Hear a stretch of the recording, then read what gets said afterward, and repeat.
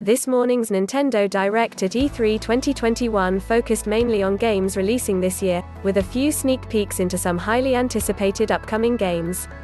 Unlike many had hoped, the event did not have any updates on a new Nintendo Switch. Standout games include a sequel to The Legend of Zelda, Breath of the Wild, set to release in 2022, and a new Metroid game titled Metroid Dread set to release later this year.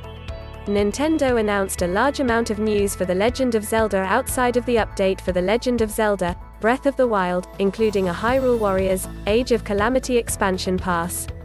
The first wave, Pulse of the Ancients, will be available on June 18 with the second wave being released in November.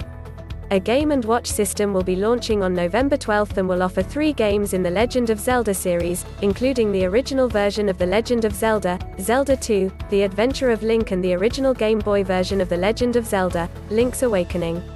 A new installment of Wario Ware is coming exclusively to the Nintendo Switch.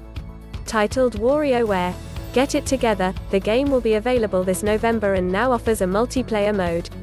Nintendo also gave viewers a look into Mario Party Superstars, a new Mario Party game featuring 5 boards from the Nintendo 64 era and 100 minigames from past games in the franchise.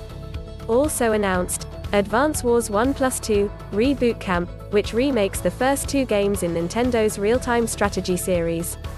That'll be out on December 3rd. Nintendo previewed the multiple game modes featured in Mario Golf, Super Rush and teased some upcoming maps and characters that will be released in the future. The game will arrive for the Nintendo Switch on June 25.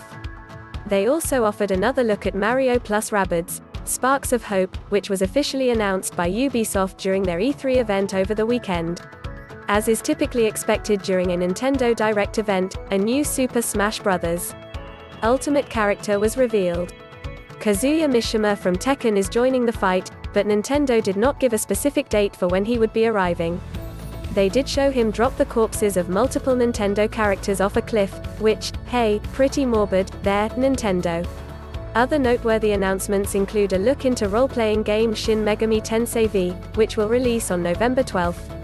Also, Life is Strange is coming to the Nintendo Switch in a big way, with a remastered version of the original game coming later this year, and the newest episode, Life is Strange, True Colors, releasing on September 10.